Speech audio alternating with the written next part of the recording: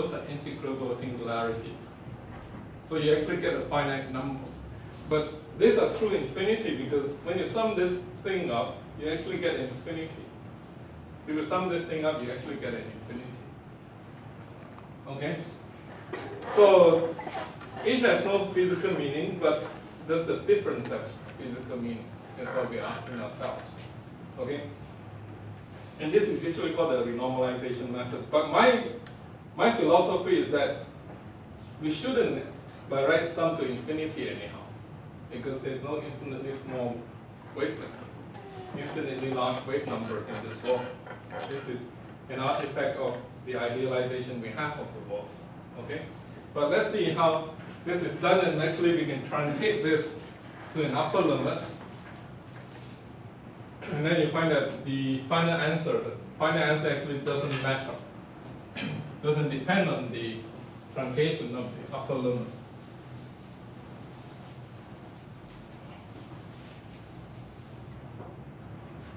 So let's look at this difference, the difference of that thing, and if you write out the difference, which I wouldn't write out again, it's just actually the difference of these two formulas. But what I can do is actually to express these integrations in cylindrical coordinate system. Okay, in cylindrical coordinate system. Because dkx, dky is integration over the kx, ky plane. Okay, I can actually convert it to an integration over a kind of integration over a cylindrical coordinate system, eta and some angle plane. But this thing is actually angle independent. Okay, it's independent of the angle, and the phi integration, the angular integration is just 2 pi, and then followed by the other integration. So if we do that, then this dkx, dky integration is actually over a quadrant. If you notice that this is over a quadrant. Okay? It's the same as this integration from 0 to infinity times pi over 4. Is it pi over 4, pi over 2, right? Times pi over 2. Okay, over a quadrant is like pi over 2. So what you should do then is that if you write this difference in cylindrical coordinate, you get this ud, which is E0d minus E0 infinity. And then because of the pi over 2 quadrant that we're integrating over, we get this pi over 2. And then there's an h pi c like we did before. And then L over pi squared like we had before over there. And then we write the difference in the rates that we have over here. Okay. And then I'm writing things in cylindrical coordinate system now. Eta squared plus p pi over d squared. So what happens here is that this thing just becomes eta squared. Okay, kx squared plus ky squared, eta squared. And then dkx, dky, dkx, dky becomes eta, the eta times pi over 2, okay, which is what I have done here. Okay, so that becomes eta, the eta over here. This is the first term. The second term becomes d over pi. D over pi comes about because we take a z integration and convert into an integral as well. And then you have this d zeta prime, d zeta prime, 0 to infinity, d eta, eta squared plus c squared, no, not c squared, zeta prime squared, times tau. Okay? So we have to subtract these two infinities. And at this point, it would be better if you do a change of variables, because this eta squared always occur together with this p pi over d anyhow. So we do a change of variable and call eta squared to be pi over d squared doubling. Okay, so that all of them share pi squared over d squared, and then zeta prime equals to zeta pi over d. Okay, so if I change eta squared to that, and then change zeta prime to zeta times pi over d, then the pi over d can be taken out. And then finally what I have then is that I have this pi over 4 h bar c L over pi squared, and then pi over d cubed. Okay, because I have a pi over d squared coming out from that thing, and then I have pi over d from somewhere else. And then t is equal to 0 to infinity prime. This prime means that the first term has to be divided by 2, since it doesn't have a cousin, doesn't have a pair. And then this integration over here just becomes w dw w plus p squared half. Okay, I have done the change of variable. So eta the eta becomes pi over d squared dw. Okay, so I get pi over d squared, and then there's another pi over d from this factor, so I get pi over d cubed altogether. Okay, and then subtracting by another infinity, the zeta 0 to infinity dw w plus zeta squared half. So these two infinities to subtract from each other. Let me see if we can account for all the factors. Actually, there's a 2 here. 2 eta the eta is equal to pi over 2. That's why this becomes pi over 4, right? Am I right? Yeah, I think that's why I have a pi over 4 instead of pi over 2 over there. Okay, so if you do all this change of variables, you will have all these things. Okay? But these are divergent integrals. These are divergent integrals. So why don't I assume that these wave numbers cannot be infinitely large? I can only integrate up to a certain radius out here. And beyond that radius, it becomes unphysical. It becomes not possible to have wave numbers that are that large or wavelengths that are that small. So I can put an m here, and I can have an m here to convert the divergent integrals into something finite. I can let m be as large as 1 later on. Okay? And then define two integration. Okay? Define two things. Let me see.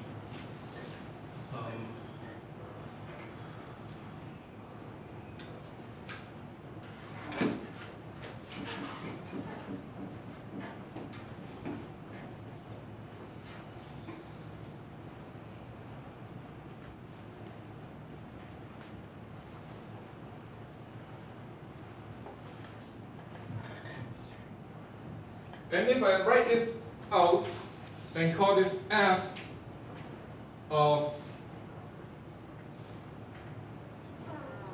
u, or f of, let me see, p, and then m, I call this f of p and m.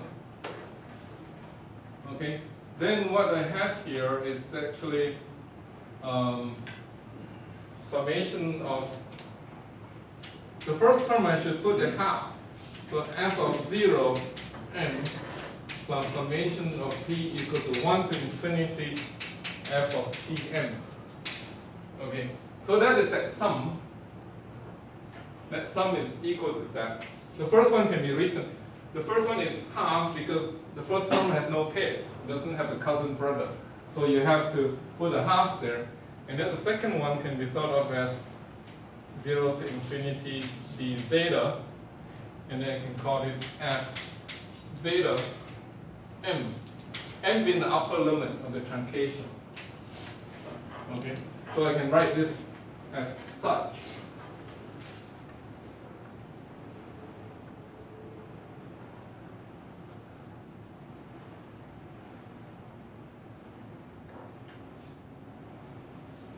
So the thing about this is that if you look at these two things, this thing can be thought of as an approximation of this thing. That is, if you were to take this integral, okay, and approximate with a discrete summation using a very simple bar integration rule. A very simple bar integration rule, that is, if you have an integration that goes from 0 to infinity, you just replace it with the bar integration rule. A very crude integration rule. Okay, you get this approximation. So this is an approximation of that. Because this thing is an approximation of that. In the past, there were no big computers, so people worked very hard to find out what the error is between this kind of thing. In the past, when people actually have to use hand calculators to calculate things. So this kind of approximations are very important. So there is a formula called the Euler-Maclaurin formula. Euler must have lived in what, 1600s, 1700s? I don't know when he lived. He lived in the age when there were no calculators. Okay, he must have lived in the 1700s. So there's an Euler, let me get the name correct, Maclaurin.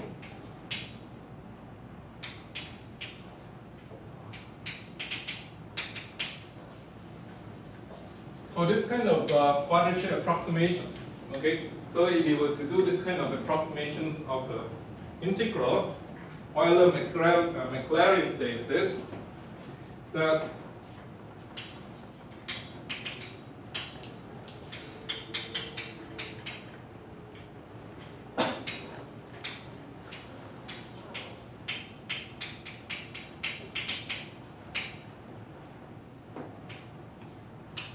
is equal to half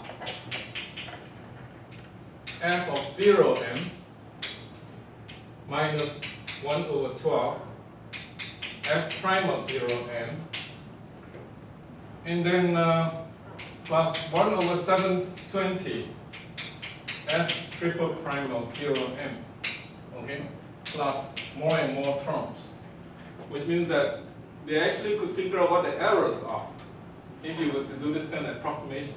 And if you want a very useful old book, I actually found this formula in this very old book that all of this should have a copy of. It's at Bermovitz and Steger. Okay? And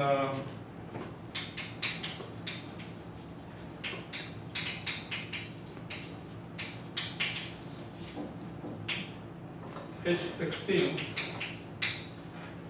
formula 3.6.28.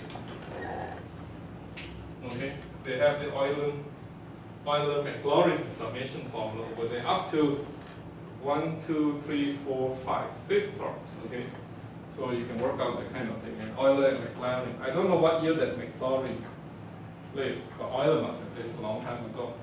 So they figure out this kind of approximate formulas. So, but f is just this thing over here. F is a function that looks something like that, and you can work that out actually.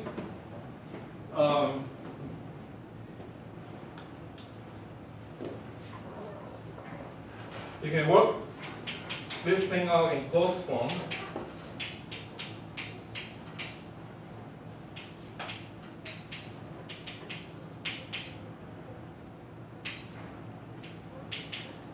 And all of you know how to integrate this, right? I might have forgotten how to integrate this, but you're still young enough to remember how to integrate this. Right? You know, like UE knows. So all of you know how to integrate this. So let me tell you the answer. Okay, this integrates to 2/3 n plus zeta squared, 3/2 minus 2/3 zeta squared.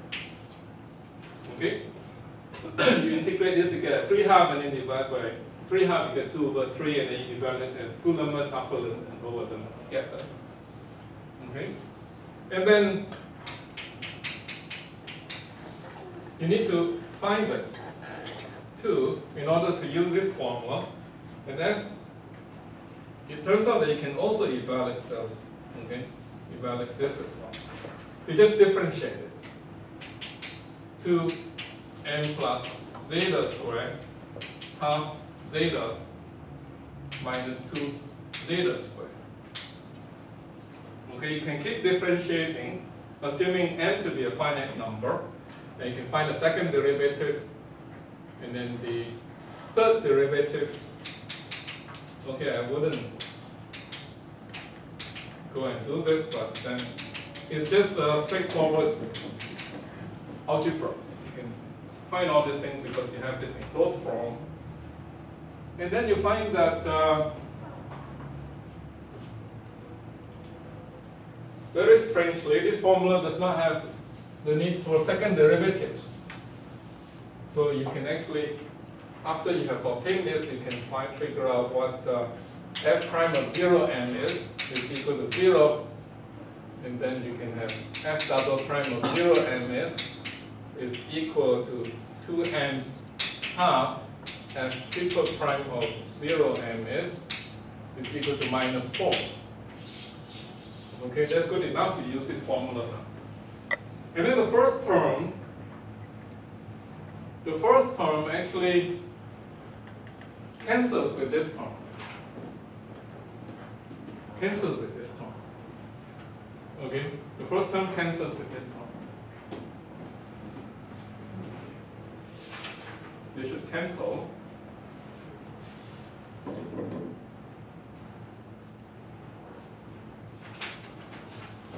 Let me see.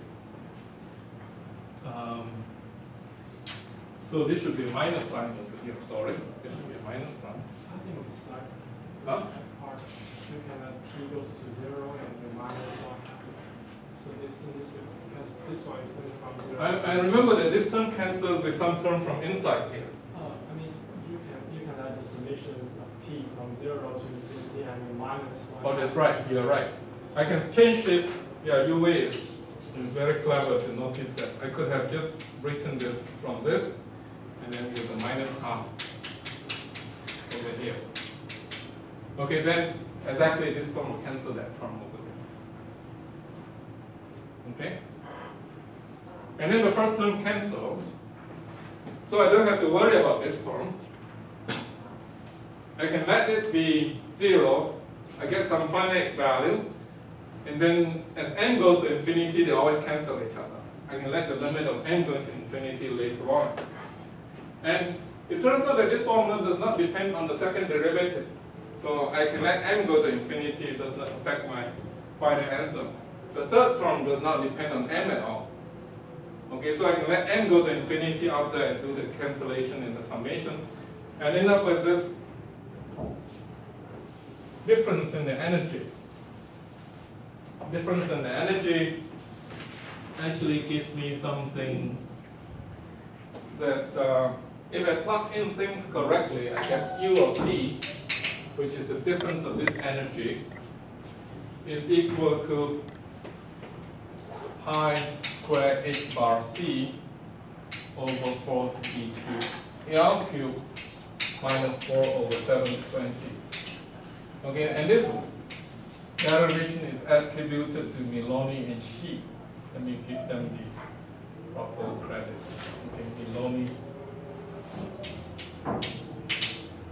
and Shi. Okay, so this is the Casimir energy for a certain separation D, which can be pi squared h bar c over 720 d cubed L squared. And then you take the derivative of this with respect to d to get the force. Okay, then you get this Casimir force being equal to that, 240 d to the power of 4. Okay? So this is a small force because there's a h bar in the numerator. There's also a big C there. I don't really know these numbers, but it doesn't come into importance unless d becomes very small. the problem is that, and it is estimated that when D is on the order of nanometers, this force per unit area, actually this is the force per unit area because we actually divide out the area. This is the force, or this is the pressure. Force per unit area is pressure. It's about 1 atmosphere. It could be as large as 1 atmosphere, or on the order of magnitude. So it is an important force for nanotechnology to consider. Okay.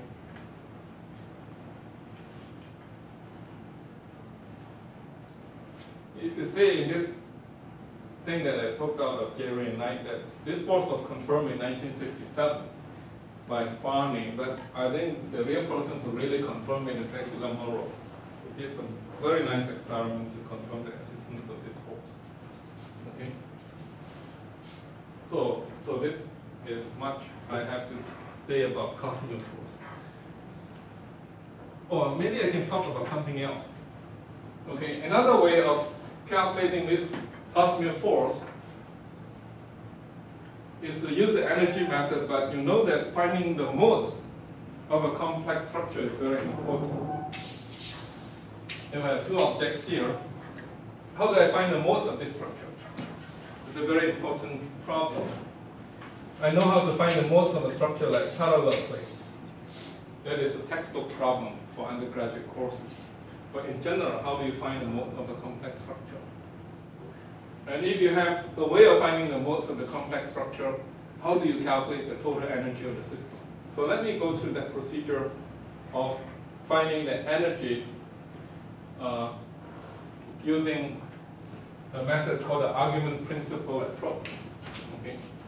Are there any questions regarding this parallel plate example? Yes? How do we get from L cubed to L squared? L cubed to L squared? Let me The see. U of D. Yeah, that's a good question. Did I make a mistake somewhere? Let me check.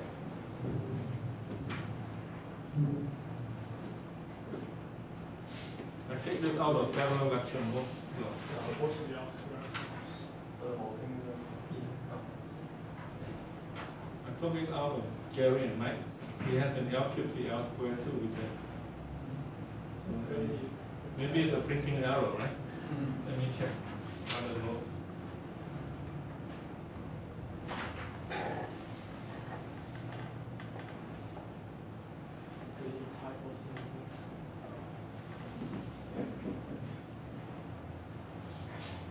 Yeah, I think up to this stage we have L squared. Okay, suddenly it becomes L cubed. I took this out of Jerry and Mike's book, so maybe it has a typo. Okay, because it's L squared over here.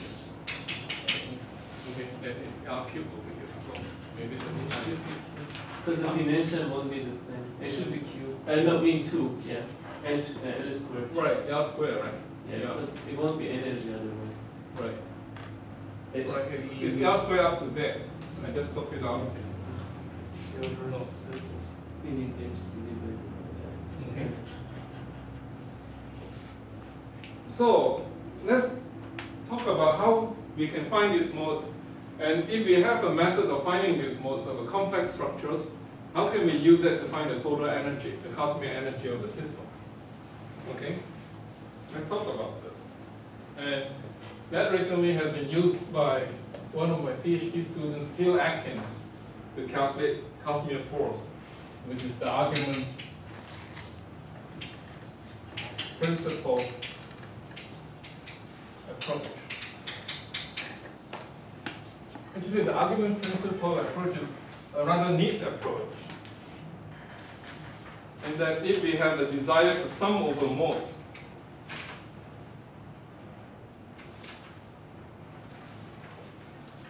say if we have to find the Casimir energy, which is sum over all the modes of the system. Okay, some people just write this system like this. And then if you want to write this sum in a neat way, say if you have, this is usually written also as this. Okay, if you need to find this sum, we need to calculate omega j. And if you know of a numerical method to find omega j. How can we write this sum in a neat fashion? It turns out that there is an argument principle that says that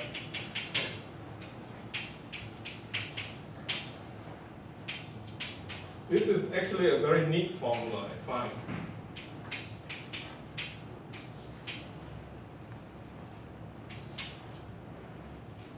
That if you were to perform this integration over a contour C, okay, a contour C, then this actually equals the sum of the zeros and the poles of this function, okay, in that enclosed contours C. Say you have poles, zeros, and poles that this contour encloses. Okay, usually we use 0 to denote zeros, right? Cross to denote poles, right? Okay, this is what we do in other courses as well. Then the argument principle says that this is equal to phi omega 0 I minus sum of phi omega infinity j. Okay, these are the locations of the zeros. Zero location of f of omega. These are the co-location of f of omega. So this is a rather neat formula. So if I can get the right hand side to look like that, then I have a very neat way of performing this sum by doing a Cauchy integration. I just need to find a function and perform this integration, and then I can find the total energy by just doing numerical integration. Okay, but let me prove this formula first. I find this formula to be quite neat, and perhaps not only useful for Casimir energy calculation, but could be used for a lot of other things. So, if you look at this thing, what it says is that this integral, let me call this I, okay? This integral I is equal to phi of omega over a contour. And then if I take the derivative of this is f prime of omega, f of omega, d omega, right? And then at the poles and zeros location, this thing always goes to infinity. Agree? If I have a 0, log of 0 is infinity, this thing goes to infinity. If I have a pole, log of infinity is infinity, this thing goes to infinity. So I should be able to show that at the poles and zeros location of this thing, both of this factor always goes to infinity. How do I show that? If I have a 0 location, f of omega is approximately equal to a omega minus omega 0, when omega tends to omega 0. If omega 0 is a 0 location, that is true, okay? Then f prime of omega would be just a constant. When omega tends to omega 0, then you see that f omega is equal to 1 over omega minus omega naught, when omega tends to omega naught. So if I have a 0, okay, what it means is that I can show that this integration is reducible to integration of the residual integration around these poles and zeros, because the poles and zeros become infinity. I have to account for those poles and zeros location method. So using Cauchy's integration theorem, I can write my integration around the singularities. Does everybody know what Cauchy's integration theorem is? You know, right? Everybody knows. And all of you have had a course in complex variables, I suppose. Right? But if not, then you have had this exposure in some signal processing course when you do Z transform, Laplace transform, Fourier transforms. Okay? So integration around a complex contour is equal to integration around the singularities that this contour encloses. And this is called Cauchy's theorem.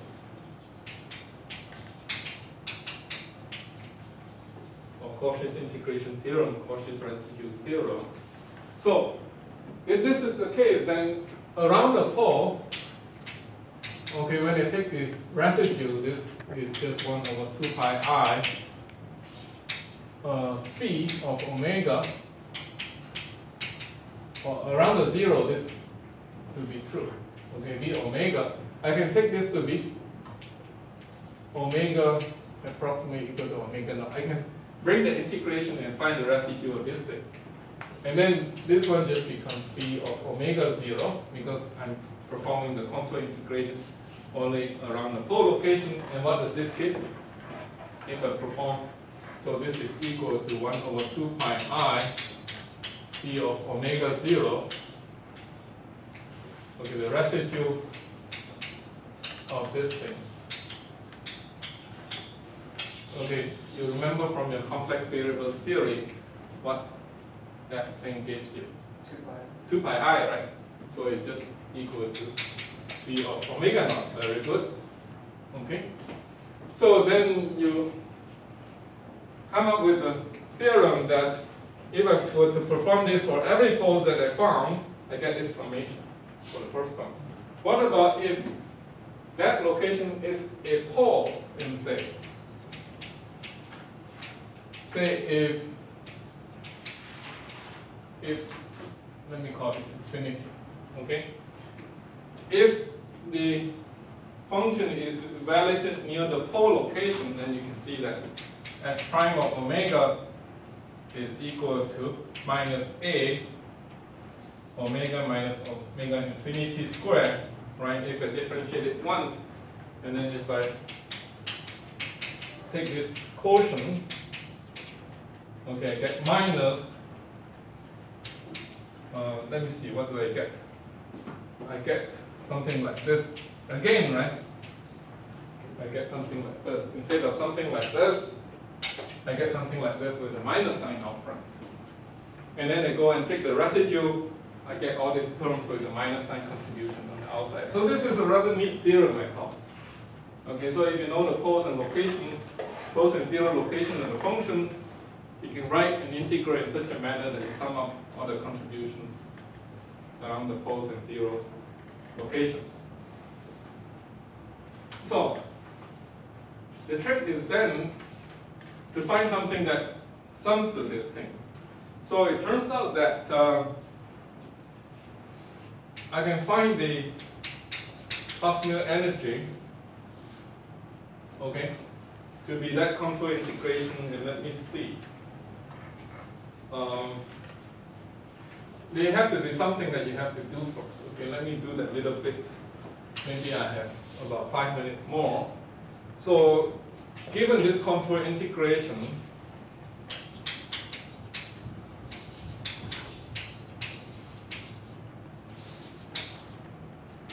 and if I pick the contour so that if I know the pole location and the zero location of a system, I know that the pole locations have to be something like this.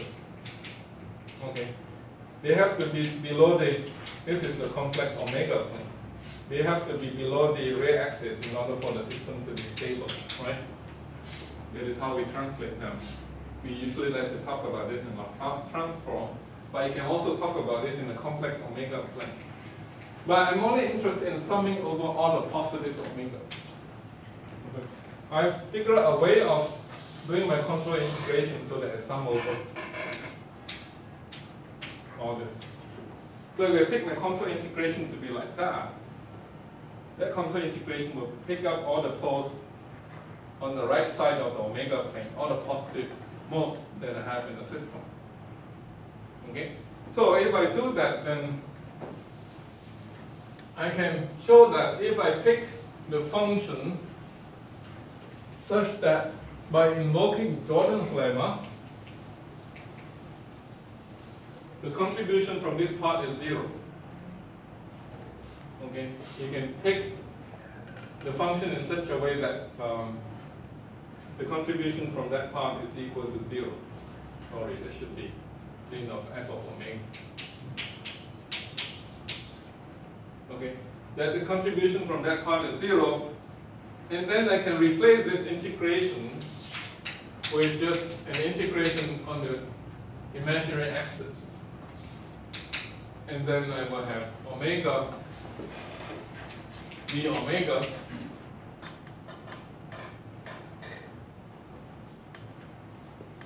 ln of f of omega. The reason why I put omega over there is that it will give me the h bar omega j that I'm looking for, because I want a linear function with omega.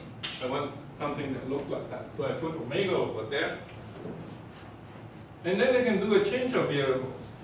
Okay, I can do a change of variables called the Wick's rotation. And so that integration along the imaginary axis is the same as integration along the real axis. So this is ICK is equal to I omega kind of thing. Okay, do a change of variables such as this one over here. I think that's right. Kappa. No, I don't need that. Omega equal to ICK kind of change of variables. Then what I have then is that this integration becomes a real integration in terms of kappa or k. The omega becomes d I c kappa ln of f I c kappa. Okay, I c d kappa. Okay.